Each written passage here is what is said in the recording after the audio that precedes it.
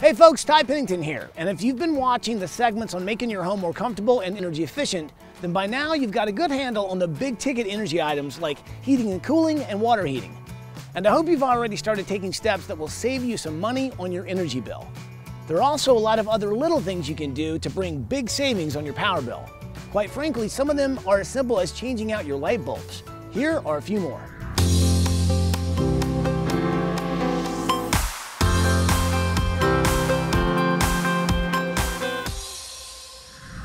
As Ty said, changing out your light bulbs is an easy way to save energy and money on your electric bills. There are several energy efficient bulbs available compared to incandescent, but we recommend using LED bulbs. Not only are LEDs the most energy efficient bulb on the market, they can last anywhere from 20,000 to 50,000 hours, or up to 5 times longer than any comparable bulb. When looking at a 60-watt incandescent bulb, the price of running that single bulb for 20 years is roughly $360.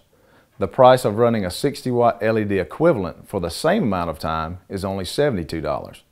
The 20-year savings on replacing a single bulb with an LED would be $288. But change 40 light bulbs in your house and suddenly you're saving $11,500 over 20 years. And regardless of the type of bulb you use, always turn the lights off when not in use. Lighting controls and room sensors are a great way to do this when you have kids living at home. Another easy area of focus for energy efficient living is the thermostat itself. Set your thermostat to 78 degrees in the summertime and 68 degrees in the wintertime.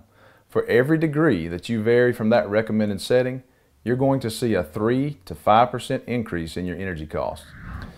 Smart thermostats do the work for you.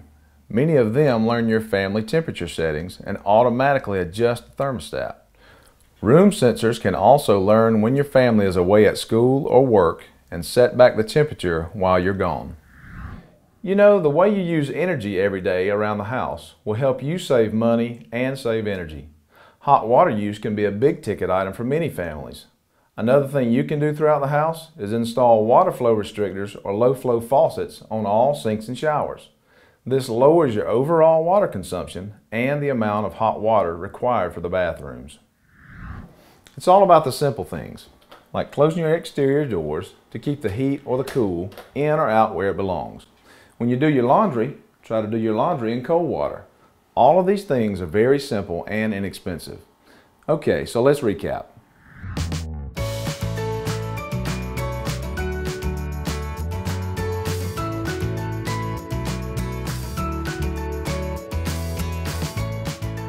Pretty cool stuff, right?